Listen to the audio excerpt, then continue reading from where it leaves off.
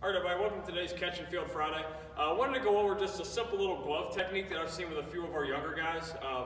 Not something I see a lot with the high schoolers, but definitely with the younger kids, and that's really glove positioning on a ground ball. And the best way we can isolate that is just by playing wall ball. If you don't have a wall and a tennis ball, grab a partner, grab mom or dad, have them sit on a bucket and just toss the little short hops. But essentially, what I talk about is glove position. So a lot of guys will be in their fielding stance, and their palm essentially is facing straight forward at a fairly neutral wrist, right? You can see it's not extended or flexed in any way, it's fairly neutral.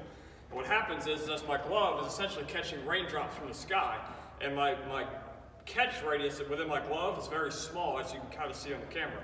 Whereas if I get down here and then I extend, now my web gets a little bit bigger, my glove can open up a little bit more, and now I've got more margin for error. And this is something I don't see in a lot of young players. They tend to be here, and then everything they do catches them up on the palm, and then you get that little bobble, and it's not as quick and efficient of a transfer as it could be, as opposed to being down here and ready. Now the glove's open and my pocket is more presented to the baseball. So we can work on that and try to isolate it as best as we can. We just get our knees, try to be in a fairly athletic position, so I don't want to be sitting back on my heels.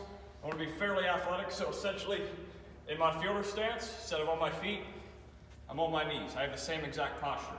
And from here, I want to start with my fingers basically on the ground, and then I'm just going to softly press through any short hops.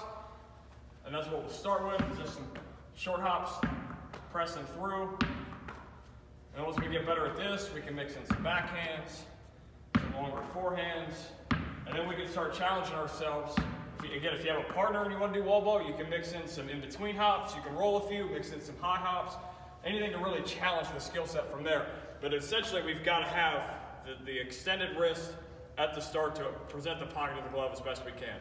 That's all I've got for today. If you want more content, check us out at www.trainingprime.com.